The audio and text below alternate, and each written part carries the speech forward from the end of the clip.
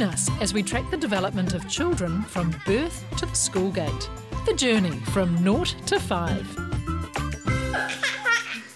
So much happens in the first few months of a baby's life. They go from little bundles who sleep and suckle all day to alert individuals, aware of everything that's going on around them.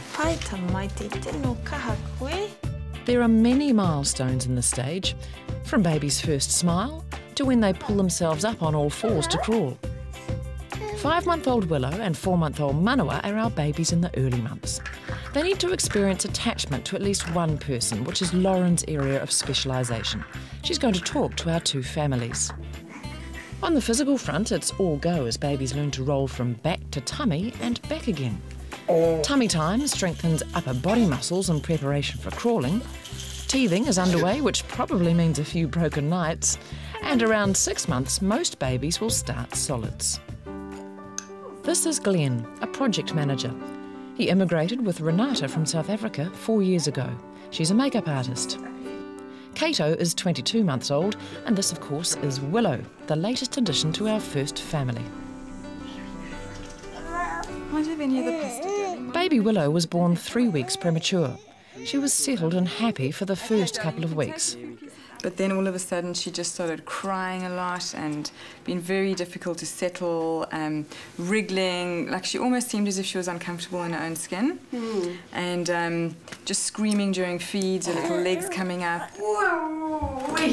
It was very different from how it had been with Kato. He was such a good little boy, and she was one of those little needed more, a lot more, you know? Yeah. I think the difficult part was not being able to assess what was wrong with her. What was wrong with her, yeah. 4 months later, after many visits to doctors and all sorts of alternative remedies, Willow was diagnosed with silent reflux. She now takes medication 3 times a day. She's a lot more settled now, but she still loves to be held. Sometimes during the day I feel like I need to clone myself because I've got her on the hip, I have to go make her a bottle, and I've got Kato pulling me this way, and, you know, there's just so much to do. You actually know that she's being naughty. Yeah. Because the minute you take her down and you put her into a room, she'll all of a sudden start sort of tensing up when you're going to put her down because she knows what's happening. She actually knows what's going on. Yeah. And I think it might be a little bit of a spoiled thing that's... You know, because she cried so much as a baby, I did hold her a lot. A lot, yeah.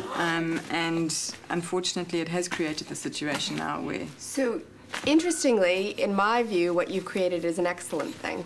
Oh. From a brain development perspective, when a baby is born, they still have 70% of their brain to grow, and all of that brain development is based on the relationships in their life. So the fact that she is clingy and needy is actually a sign that she's very related. She's very interested in you, and probably in her brother as well, and that's actually a good thing. Okay. Because that's where all the learning takes place. Lauren wants to know more about why Renata and Glenn think Willow's clinginess means she's being naughty. I suppose it's just from other people in the past, you know, so it's like one of those things that just come through the generations. Right. Because we both had our mothers here for a while. Yeah. And it could have been from them. Yeah. Saying, oh, no, she's getting spoiled, or, you know, in those days we did the...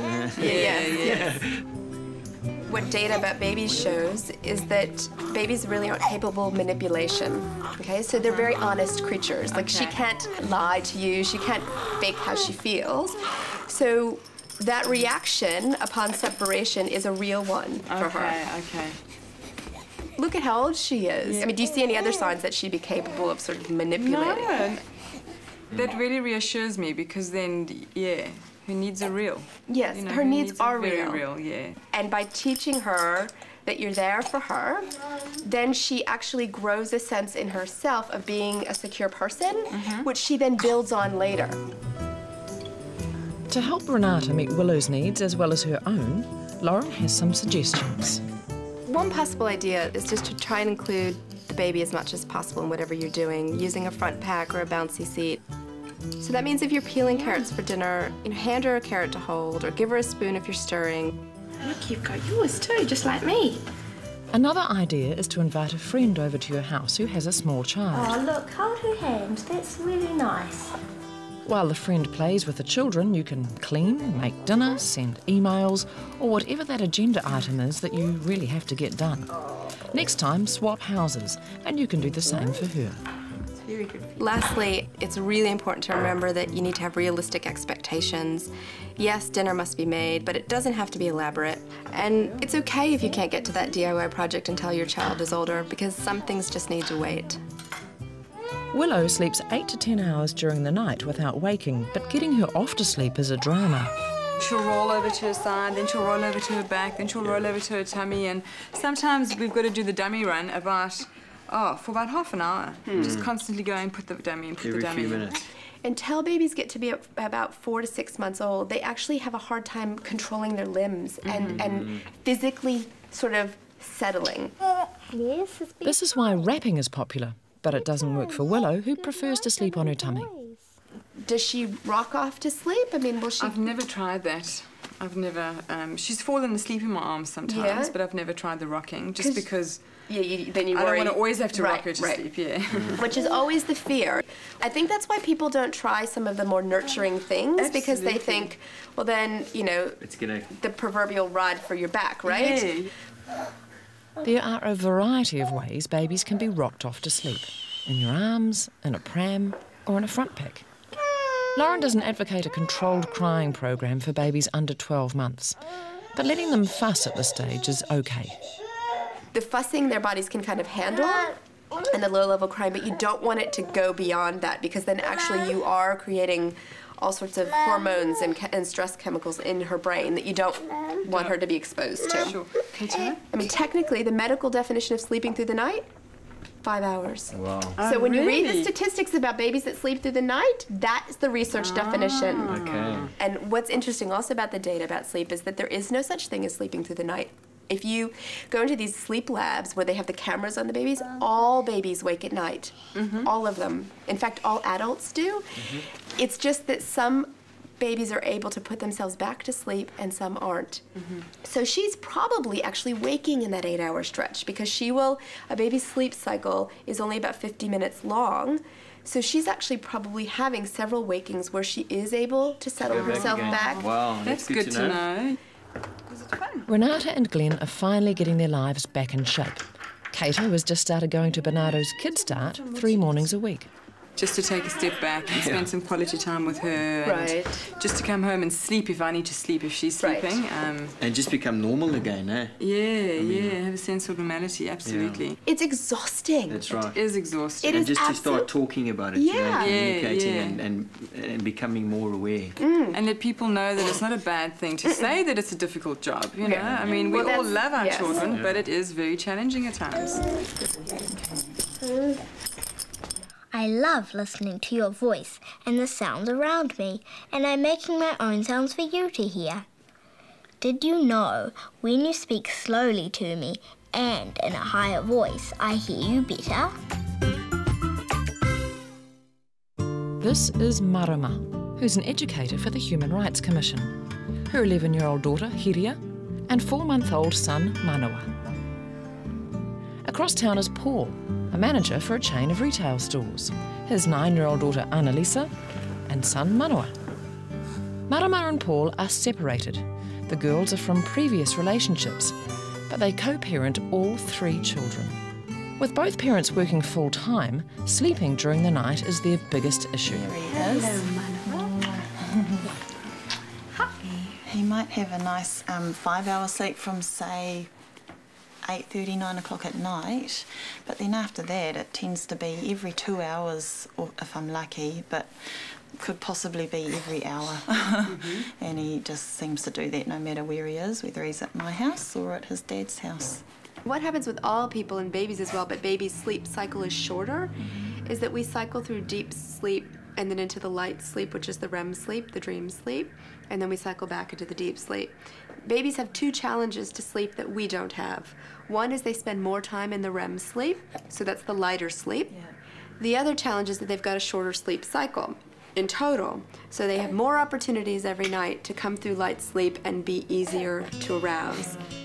Marama and Paul were not aware that during the 5-hour stretch Manoa has at the beginning of the night, he will be waking and putting himself back to sleep. So your son's already showing that ability, which is excellent. The only immediate practical suggestion that you could try, if you're comfortable with it, is to have him in the bed with you. Some studies show that babies will actually resettle on their own quicker and without fuss in the company of their parent. Lauren suggests co-sleeping works well when baby is in the bed all night, because parents need to be asleep when baby wakes, so that baby can pattern off parental breathing and put themselves back to sleep. I see. So putting them in the bed is fine. Like, I've always had a bit of a thing about putting a baby in the bed. With safety, Yeah, especially if you're really tired, and I sometimes I have that fear, falling asleep maybe and forgetting your environment sometimes. I have put my son in bed with me. And just that whole scary... Makes you nervous. Yeah. But I can tell you what the data and the research say. Now, you, Paul, are going to be outside of the data because most of this research is done on mothers and babies. But you can extrapolate for your situation what feels comfortable for you.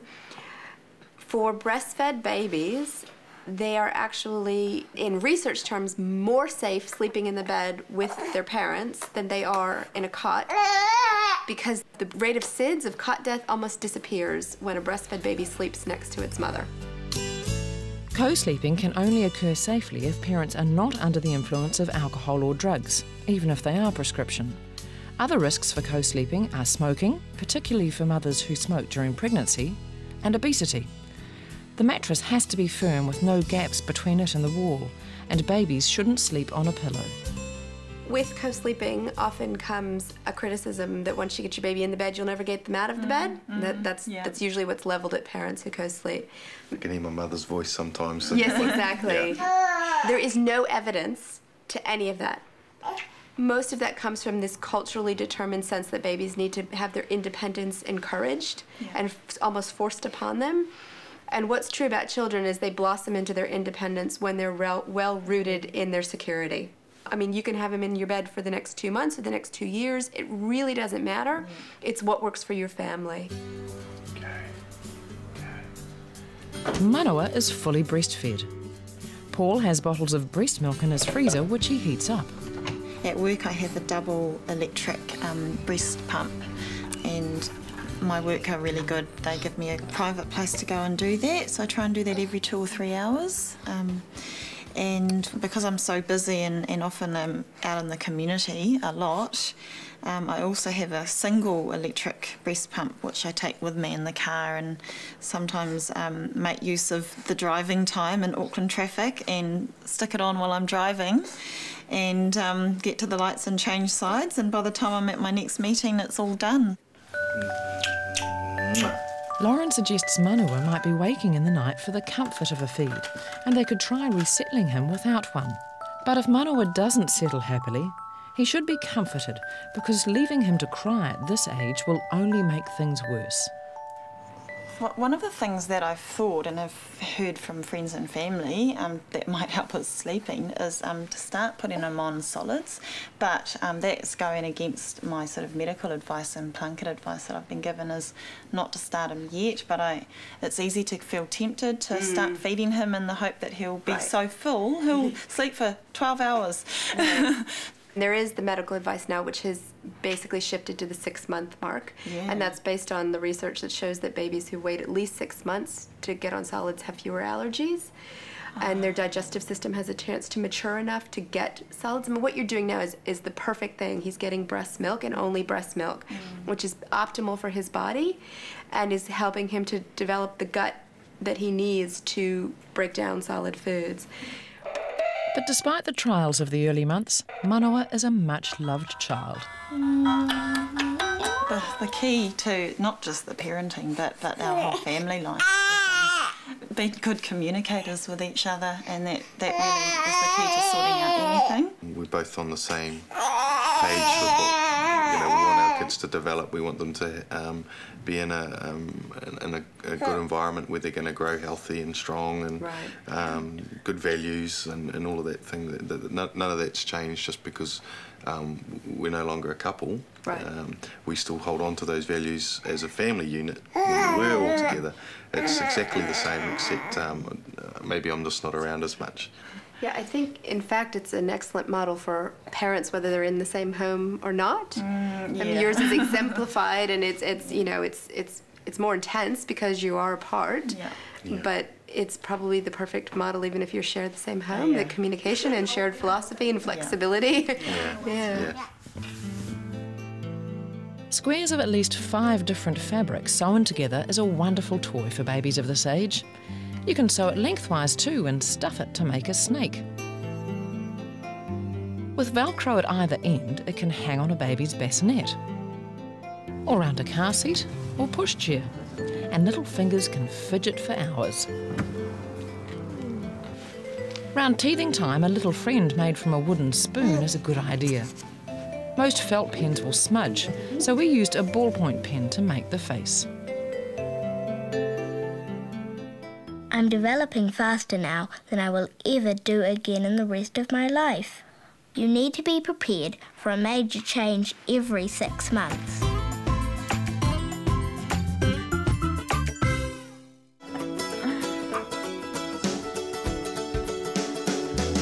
Active movement, making the connection between movement and learning to develop the whole child. Moving is baby's language, and when I move I learn all about my environment and my world and all about myself. Once I start moving across the floor, I start learning about how big I am and how wide I am and do I fit through a space, and learning about things like height and crawling over things, and learning how far down I have to move. There's so much to be learned when babies start to move on the floor. In order for babies to get moving, they need plenty of tummy time. So I want to show you some things that we can do with babies to help promote tummy time. Okay. And so we're going to put Willow on her tummy to start with, and just have a look at her wonderful muscle tone that she has. They push up on their hands, they lift up their head, you get wonderful eye development, everything starts to happen. The push-away reflex babies use during birth is something you can stimulate to help them get moving. Now what I'm doing here is I'm actually just holding Willow's feet. I'm not pushing at all, but I'm giving her something to push against. And so what she's doing is she sees that little toy over there and she thinks, I want to get that. So what she's doing is, see how she's pushing really strongly? And what that's doing is that's actually giving her the idea that I can move forwards. Yeah. And what happens if babies aren't put on their tummies when they're awake is that often they lose that reflex. There are lots of fun and beneficial things you can do with little ones at nappy changing time. One of the first milestones is rolling, and this exercise helps babies achieve that. See how I'm holding one leg down here like this? And I'm just going to move her like that. And see how I'm lifting her leg really high? And she thinks that's very cool, don't you? We're going to do it the other way now, Willow. Are you ready? Roll. Everybody's rolling, rolling. There we go. She's going to go right over. Oh, good girl. That's very clever. Over we go. Shall we roll back again, Willow? Are you ready? Arm up and over we go. It's a really good activity just to do 2 or 3 times when you're nappy changing. Okay. And the other thing that's really important is we want to develop upper body strength so that these babies, when they do start to crawl, are nice and strong. So just do a few pull-ups. Right, you're going to ready? We're going to go up, up, up, up, up, up, up, up. Down, down, down, down, down, down, down, down. Good. Now see how she's pulling her. So see, I'm actually not doing any of the work myself. She's co-contracting her muscles and she's pulling herself up. That's what we want. If your baby does have a head lag, which means I drop my head back, then please support the head. Okay, it's very important to support the head when you pull baby up if they've got a head lag, and down again. Also at nappy changing time you can just do a little bit of massage. I'm going to go from your shoulder, down your tummy, across your hip, down your knee, into your toes. And even though she doesn't understand that that's what her body is, she's learning the language about my body. Okay. Down your hips, and down your knees, And do your toes. That's good, isn't it? A scooter board is a great way of distracting baby while she's having tummy time. Now what we're also doing is we're spinning her around and we're moving her around, and that's helping to develop what we call her vestibular system or her balance system. Rolling on top of a beach ball or Swiss ball has the same benefits. But even for Glenn, you know, tummy time doesn't have to be doing activities like this. When he's lying watching TV at night, if he's lying on the couch, he can lie with Willow on his tummy. So she's getting tummy time that way. And for a lot of babies, that's a really comforting thing because they're very close to human skin and they can feel the heartbeat, and it's quite a soothing thing to do as well. Yeah, she does like that actually. She does, enjoys yeah. that. Yeah. And even Putting baby on your lap is another good tummy time exercise. maybe across your knee like that. Other good exercises to stimulate the vestibular system are gently holding baby upside down and flying her tummy down around the room. These are the things, if you just support under the chest and between her legs like that, and just move her up and down like that. You know.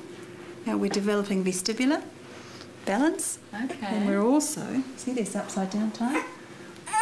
And she's moving very slowly. It's important that you do all these activities really slowly. Okay. Because otherwise you'll frighten her. Yeah. And it's important not to shake babies. Yes. So just gentle like that. And if you put some nice relaxing music on, she's going to enjoy that.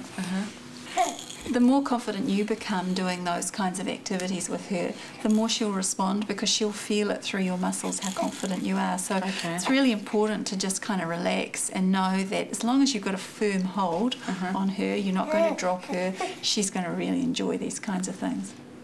Babies start off and their brains are very little, and by the time they're adults they grow to 4 times the size they are when they're little people. So there's a lot of learning to be done. Okay. And when they're little like this is the prime time to do it. I think as mothers we're very good at touching and stroking and nurturing, but it's good that you've given me some ideas on how to get more interactive with her, because normally it's just on her tummy or it's on her back with the activity gym on top of her. So now at least we've got some exercises that we can do that makes us spend more time together too, which is really good.